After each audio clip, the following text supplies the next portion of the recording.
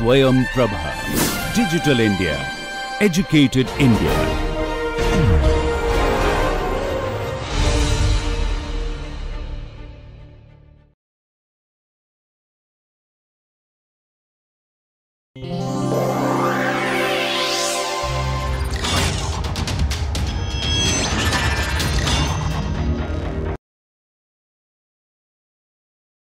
Good morning.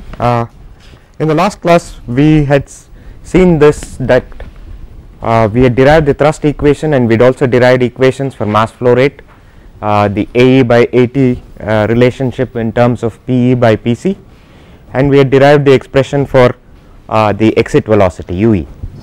Now if you look at the thrust equation,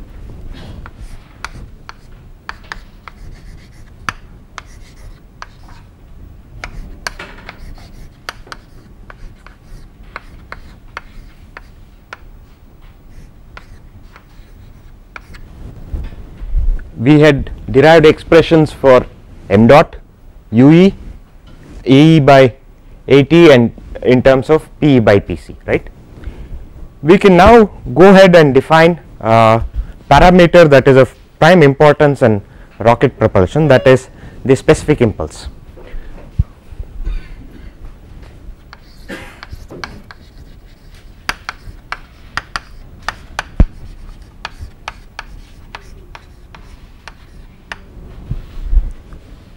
Specific impulse, as the name itself suggests, is nothing but impulse per unit mass. Okay. If you look at the expression for impulse, impulse is nothing but integral of f dt per unit mass of the propellant. This is known as specific impulse, or it is denoted by ISP. Okay. And when you work this out, you can get this expression for ISP as thrust per unit mass flow rate. Okay. M dot is this, so you get an expression as thrust per unit mass flow rate. Now we also know that if you take the m dot here, you will get ISP is equal to UE plus AE by m dot .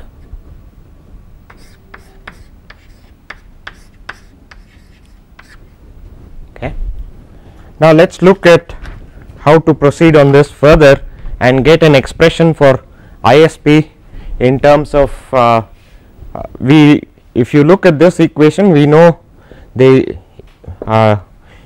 expression for UE, we know m dot, and we know PE by PC in terms of AE by AT. We will use that to get an expression for ISP now.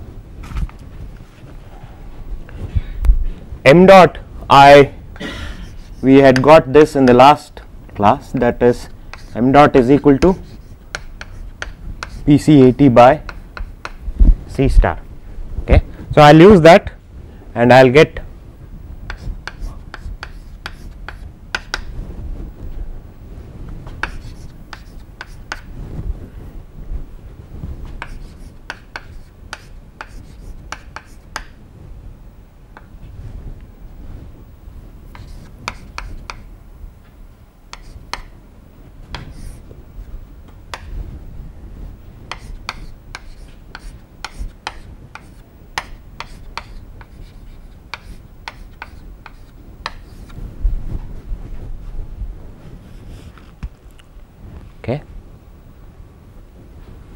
now UE we also had derived an expression for in the last class, that is UE, the exit velocity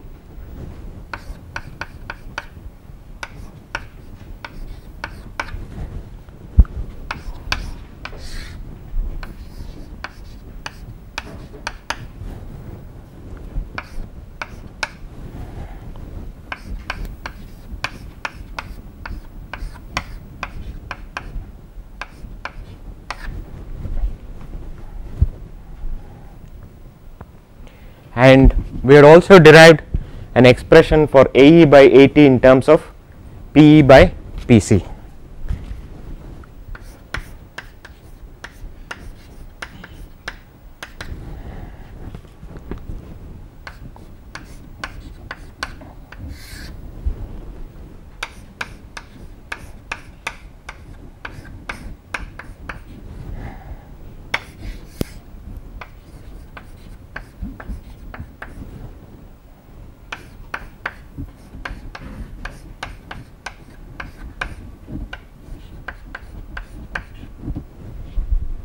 Okay. Now, if we substitute back all these terms, we will get an expression for ISP. If you notice in this equation, ISP, the unit of this is meters per second, and if you look at all the other terms here, PA by PC, PE by PC and AE by AT are non-dimensional, and you have C star, which is again meters per second. But if you look at this definition, you get thrust per unit mass flow rate, which means that this is Newton, right, or in other words Newton second per kg, right. If you do expand Newton, then you will get Newton is nothing but kg meter per second square. So, what do you get?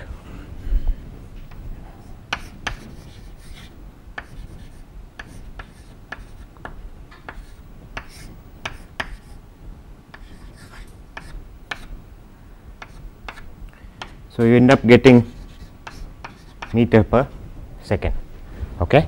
And also, if you look at most of the literature in rocket technology, most of the books will give you a unit for ISP in terms of seconds. Now, if you divide this by the acceleration due to gravity, right, that the units of that is meter per second square, then you will get the unit that usually rocket technology books will give you, that is in terms of seconds. So, both of these are used, Newton second per kg and seconds are the units that are commonly used. If they are using an SI system, they will use this, otherwise they are going to use seconds. Okay. So, now we have derived this expression, let us substitute back.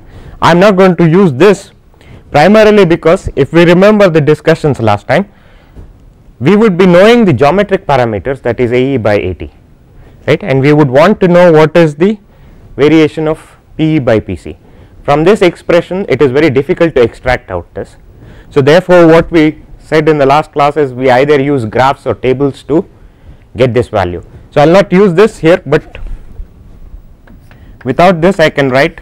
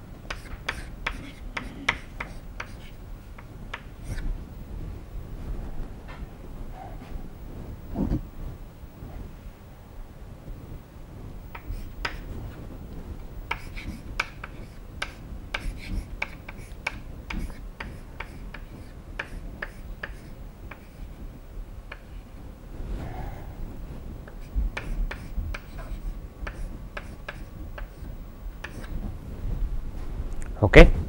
This is the expression that we get. So, I have to have this brackets here. Now, if you look at this, looks like ISP is a function of two terms, one is C star and there is another term in the brackets. This entire term we will denote it as CF, okay, which is known as the thrust coefficient. Why it is called as the thrust coefficient, I will be able to show it to you in a minute. So, ISP we can now write it as a function of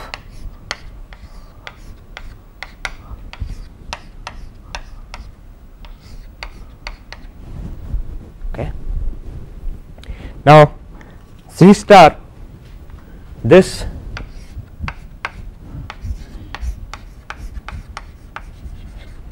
depends on only the energy content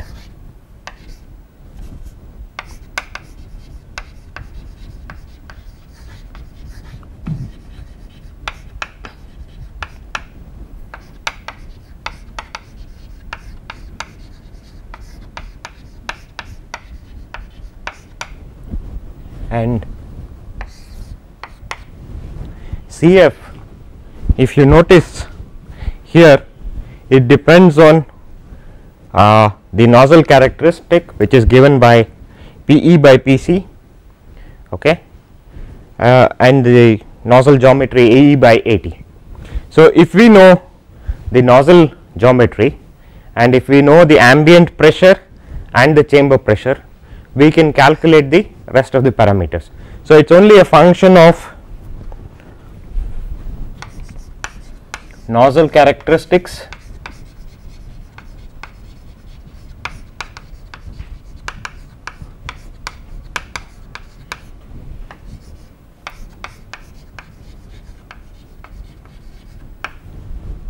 okay. So the reason for dividing this into these two components will be obvious in a short while from now.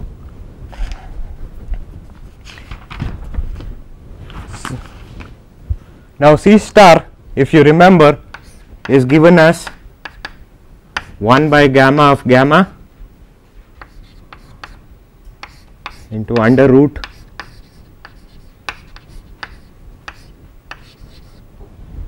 right. So C star depends on Tc and the molecular weight. Tc is nothing but the adiabatic flame temperature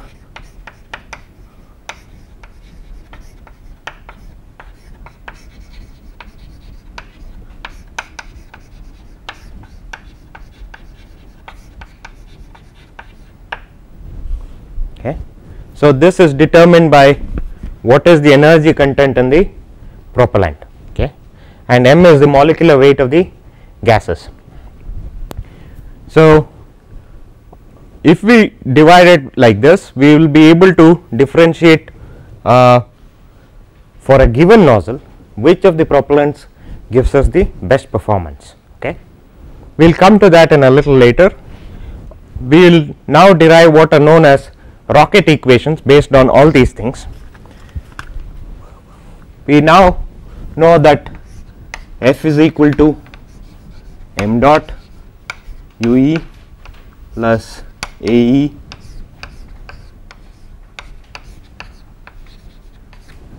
and we also know F is equal to m dot into ISP from the definition of specific impulse, and if I use this, ISP is nothing but C star into CF and m dot we know is nothing but PCAT by C star. So if we plug these two into that equation, we will get F is equal to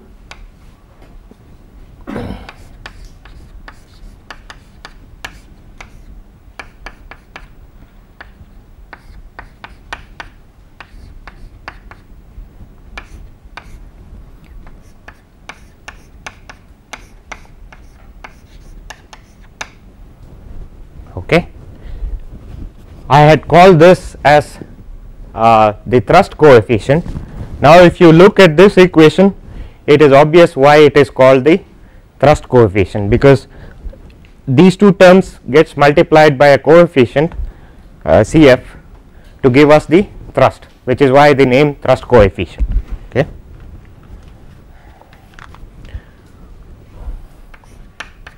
So these are known as rocket equations and we will be using them pretty frequently in this course.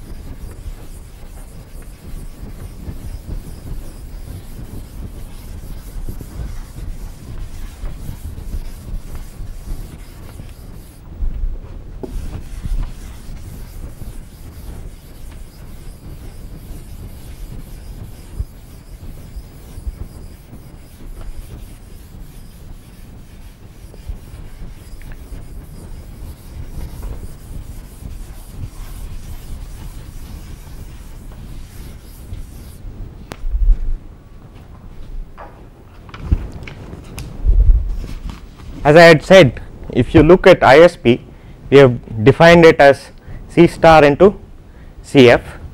Now C star, I said, depends only on the energy content of the propellant. Now if we are to determine which of the propellants is better, which of the propellant combinations is better, then we can do the following exercise. We can make it independent of Cf.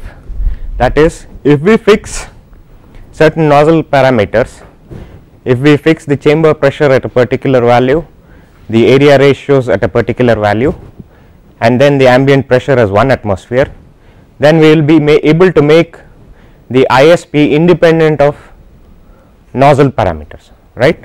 So that is independent of Cf. That is what is done, and typically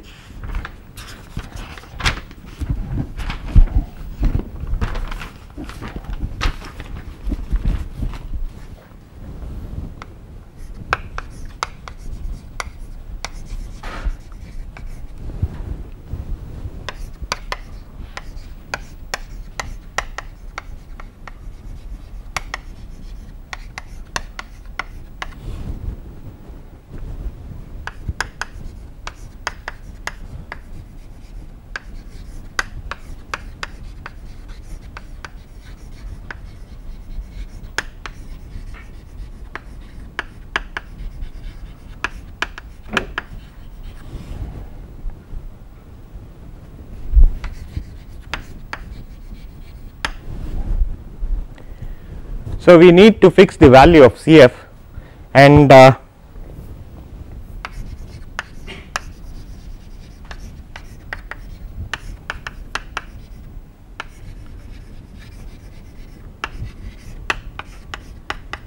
okay. To do this, we keep the chamber pressure, that is Pc, at 70 atmospheres. Then the ambient pressure is the mean sea level pressure, that is 1 atmosphere, and we ensure that the nozzle is such that it expands in a way where Pe equal to Pa, which is also known as the case where the flow is optimally expanded.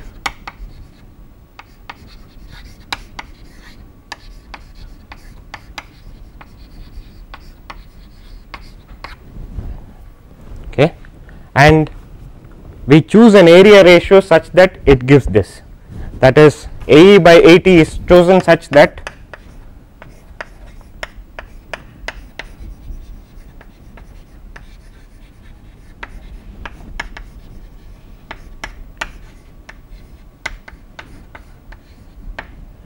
okay.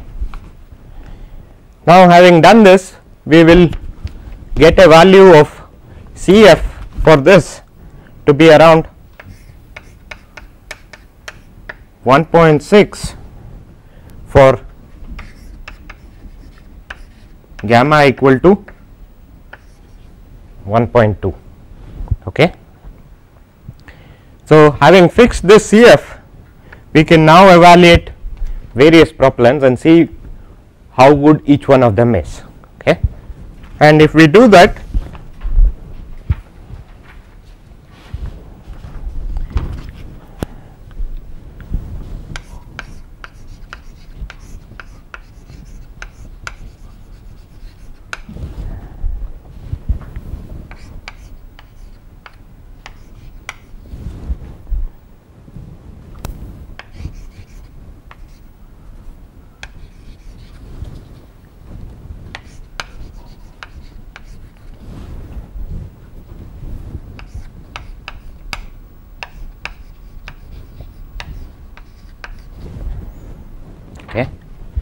we will now try and see various combinations of propellants and what is the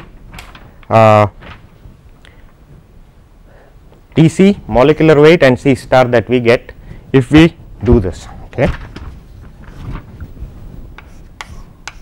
There are two kinds of solid propellants. One is double base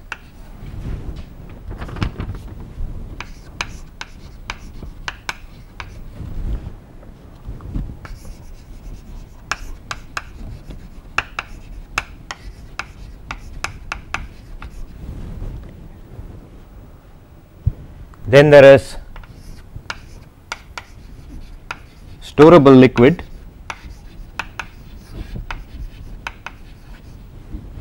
okay, and lastly LOX, LH2, that is a cryogenic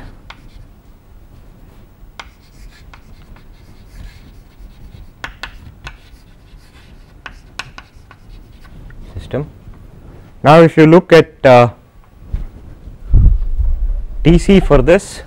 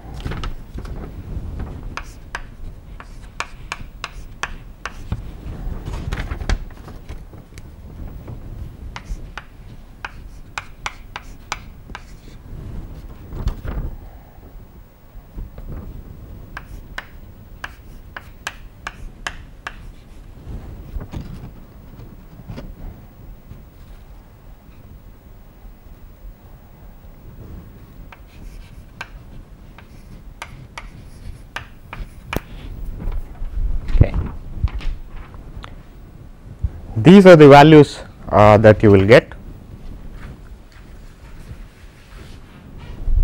If you notice in this, there are several interesting things. The C star value for LOX LH2 system is the highest, okay,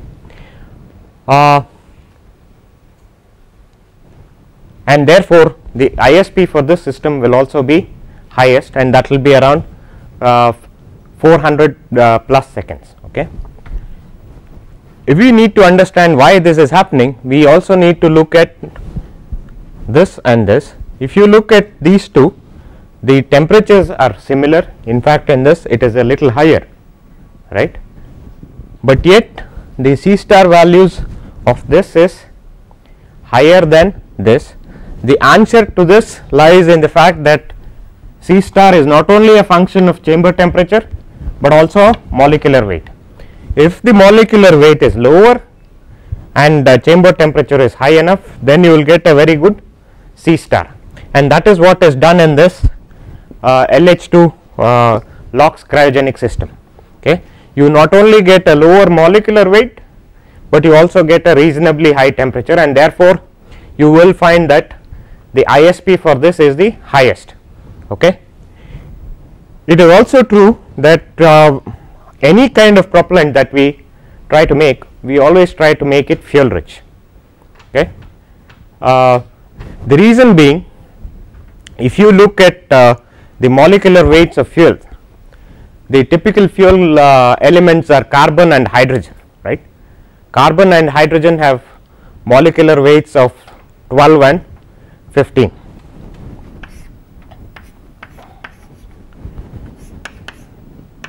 Sorry, H is 2, right.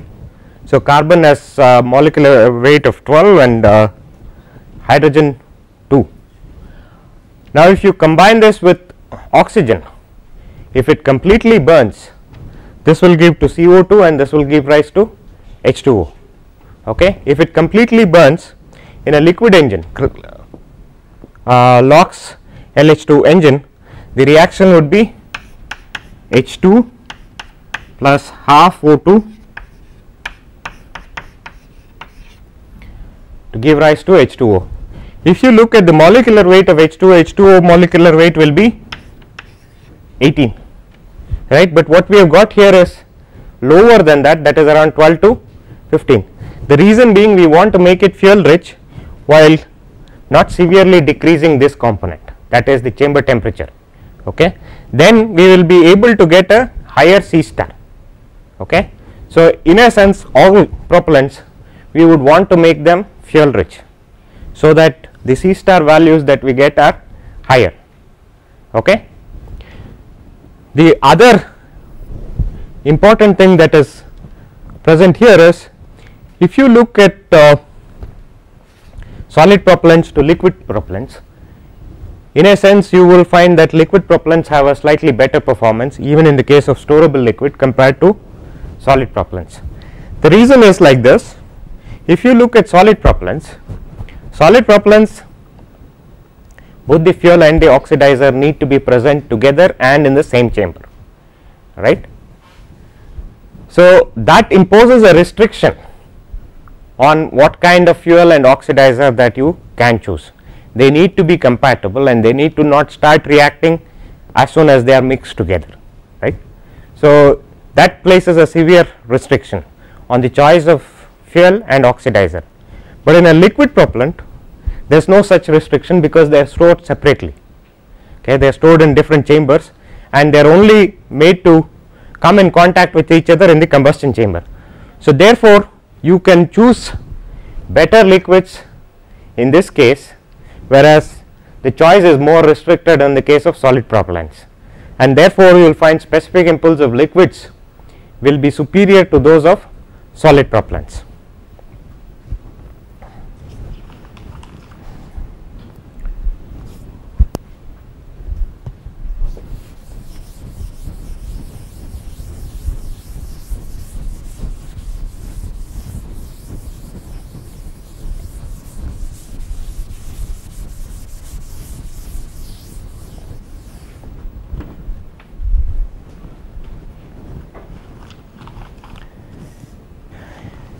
We all know this, that rockets also perform outside the sensible atmosphere. The kind of things that we discussed here, that is PC AE by AT such that it is optimally expanded, the flow is optimally expanded to a ambient pressure of 1 atmosphere. All these things are useful for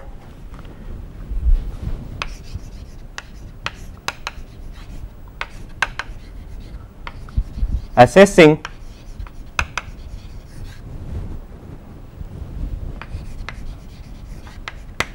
engines operating inside the atmosphere.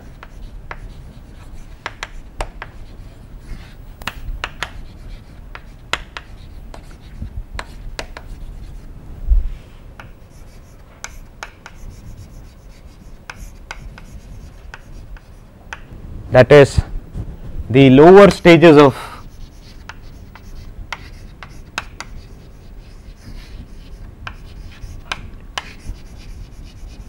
launch vehicles,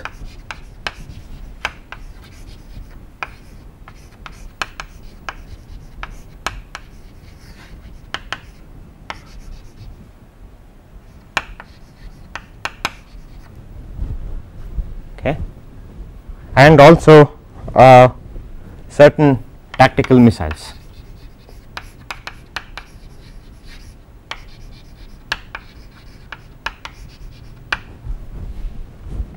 Now, what do we do when we are to look at things operating beyond the sensible atmosphere? Now, what happens to the thrust equation that we have derived? In this equation, if we are operating beyond the sensible atmosphere, PA goes to 0, and therefore, we will be left with an expression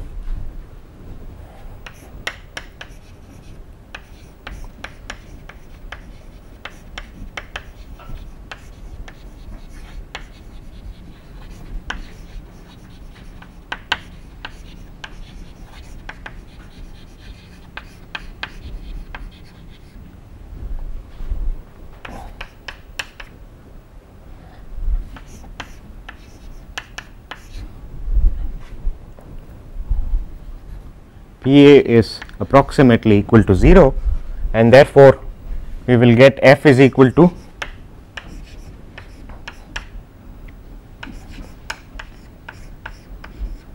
okay.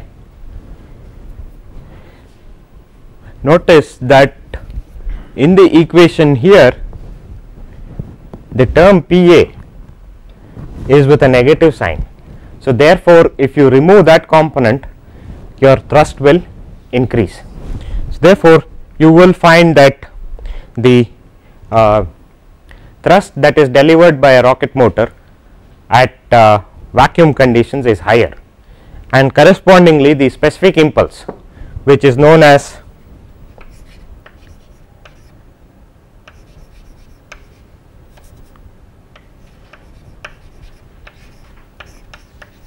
vacuum specific impulse,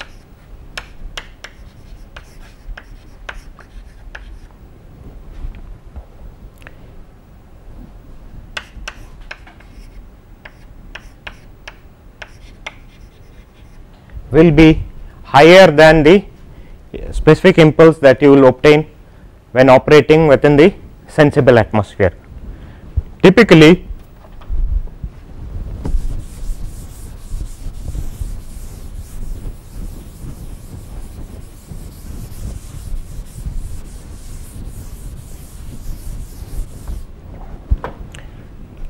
vacuum specific impulse will be 10 to 15% higher than the specific impulse obtained within the sensible atmosphere or the sea level ISP.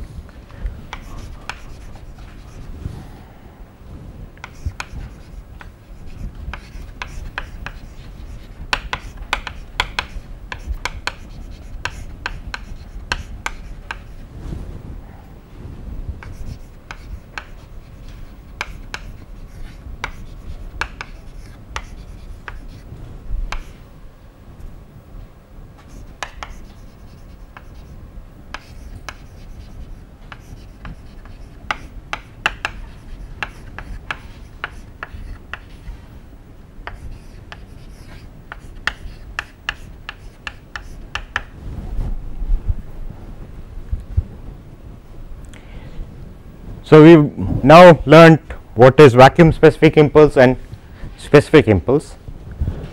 There is also another parameter called as density impulse.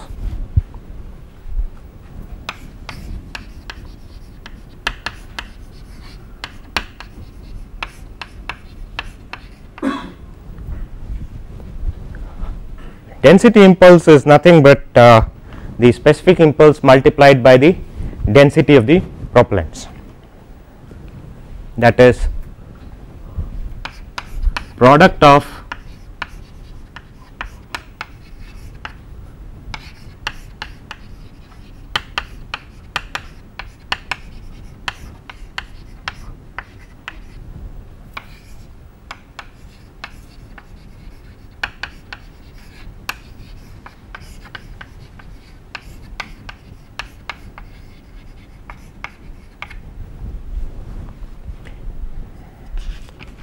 that is ISP into rho p.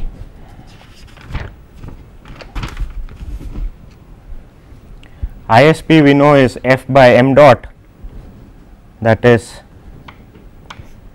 F by m dot. I can write it in terms of mass flow into mass into volume flow rate, right.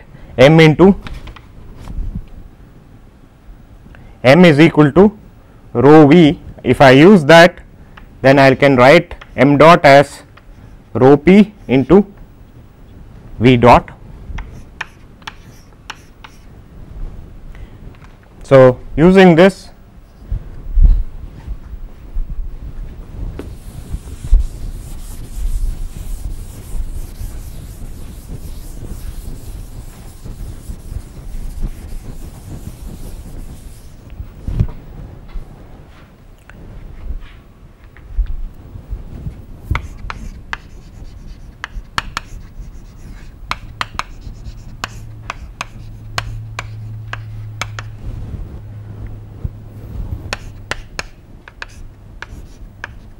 that is thrust per volume flow rate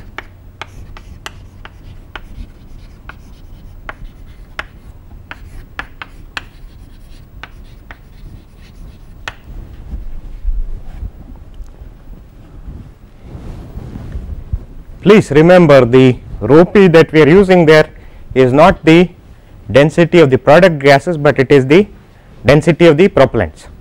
Okay. So, where do you think this would be useful? Solids. Solids, this will be higher, yes. If you look at systems that operate within the sensible atmosphere, you would want them to be as compact as possible, primarily because then you will be able to reduce the drag, or your net thrust will increase, because net thrust is nothing but thrust of the system minus the drag. So, therefore, if you want to have the net thrust to be higher, you need to also have drag lower. So, if you have a system that is operating within the sensible atmosphere that is very bulky or a large volume, then that will not produce the lowest drag.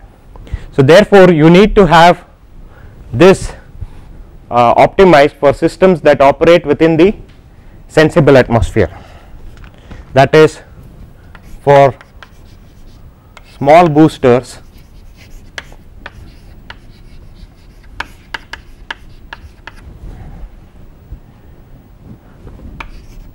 and tactical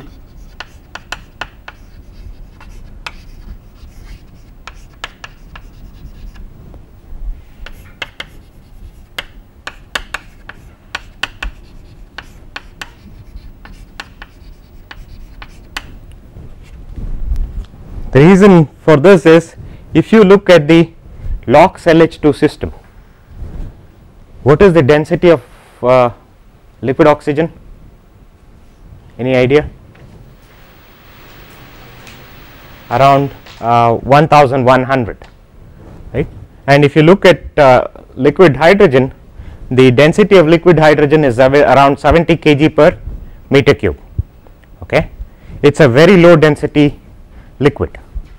If you look at the space shuttle, right, the large tank that is on the back side of the orbiter, most of it is the liquid hydrogen tank, because it is very low density fuel. Okay. If you have such a system for a tactical system, then the volume will be very large. Although the ISP is better, the volume is very large, and therefore the drag will also be very large. So, in such cases it is better to go in for a solid system, wherein the density will be higher. If you compare the density of this to density of solids, solids will be of the density will be of the order of 1600 to 1800 kg per meter cube, which is very large. So, the systems will be much more compact. So, for tactical systems and for small boosters, it is better to go in for solid, and for large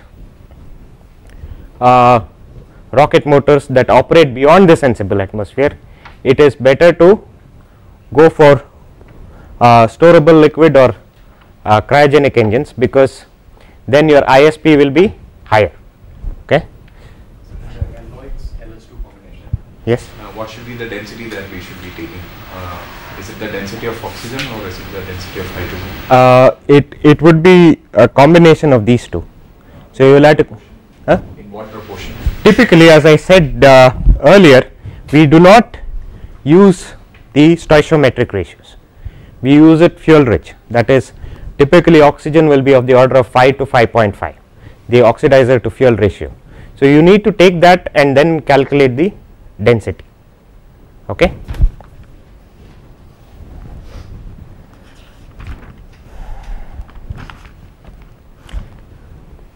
So, we have now learnt what is it that we need to use if we are looking for a large system, that is, we need to use storable liquid or a cryogenic system, right, when the operation is beyond the sensible atmosphere. But when we are looking for tactical systems that operate within the sensible atmosphere and for small boosters, it is better to go for solids. Now there is also, if you look at the thrust equation, there are two things that are varying. The CF will vary with respect to the area ratio, right, that we choose. So if you look at this graph here, right, on the y axis you have CF variation, and on the x axis you have PC by PE variation, and the graph also shows for different area ratios of the nozzle and for different values of gamma. Fine. Notice that for a low PC by PE, right, and for a low area ratio, things do not change too much. All the values, different values of gamma give rise to almost a single value of CF around 1.2. Okay. As we go to a higher and higher PC by PE, the value of CF changes with values of gamma, right, and for large area ratios you see here that CF will change with the value of gamma, and that change is not very small. If you notice, somewhere around 1000 it varies between 1.7 to 2. Okay. So that variation is not small, because CF and C star is what gives us ISP. So the ISP could severely change depending on the value of gamma. So also we need to keep in mind that the value of gamma that we have made use of in all our calculations is like this, that we have taken gamma to be constant and not varying beyond the nozzle entry point. Okay. But as I said earlier also, the value of gamma will change because these are reacting compounds and temperature and pressure are changing, and therefore you will find that gamma will change during the expansion process. Okay. And it is important to note that during the expansion process, if the gamma changes, then there could be a significant change in CF depending on the change of gamma. We will look at all these things little later in the course. Now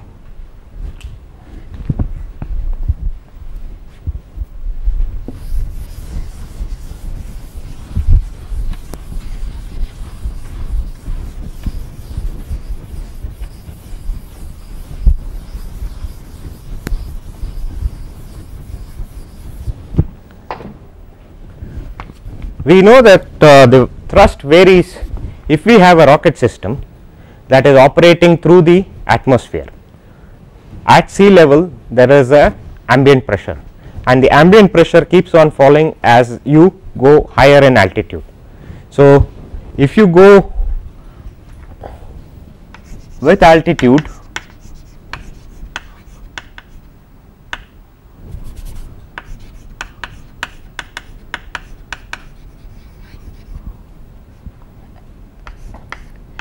PA will decrease. So therefore if you look at the thrust is nothing but m dot UE into AE PE minus PE. Let us say we have a fixed area ratio nozzle, okay, which is typically the case. Then the PE is also fixed, right. Only the PA keeps on decreasing as you go higher in altitude, and therefore you will see with altitude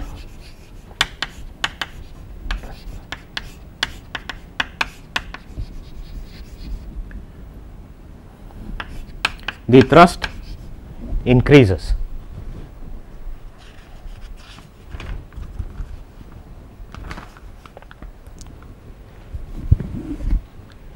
Because of this increase in thrust, right, people have been looking at what is known as adaptive nozzles, which we will discuss in the next class. Thank you.